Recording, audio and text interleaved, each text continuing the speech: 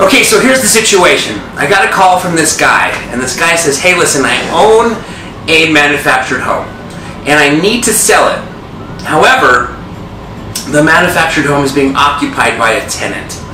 But the tenant is a non-paying tenant. The tenant is not paying anything to the owner, and that is why the owner is tired of being a landlord. And so they called me up and they said, listen, would you be interested in buying this manufactured home? I said, I'd be very interested. They said, well, here's the situation. You cannot go to the house. You cannot go and look inside. You're going to have to purchase it sight unseen because we can't let the tenants know that you're actually looking to buy it. We can't let them know that, the seller is looking to sell. They don't want the seller knowing they're looking to sell.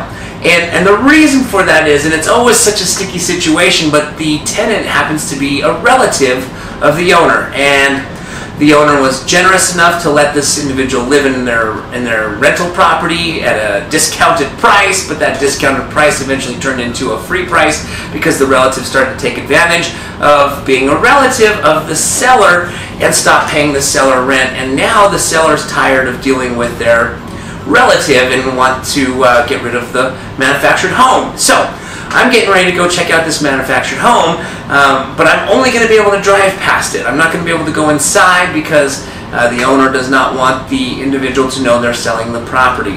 I guess this tenant hasn't been paying for, I think he mentioned, over 6 or 7 months now, and so if you find yourself in a situation where you've got a bad tenant, hopefully not a relative or a family member, and you're looking for an easy solution to just get the property sold, and you're looking for someone who's willing to buy a house sight unseen, because that is always really tricky. Most people are not going to be able to purchase a home without seeing the condition of the inside. Maybe the condition is terrible and trashed and it's going to be very expensive to remodel. Maybe the condition's beautiful. But without being able to go inside, it's very difficult to find a buyer who would be willing to purchase a home sight unseen like that. So if you have any questions and you find yourself in that kind of situation, give me a call. Give us a call at the number down below on the screen. We'd love to chat with you.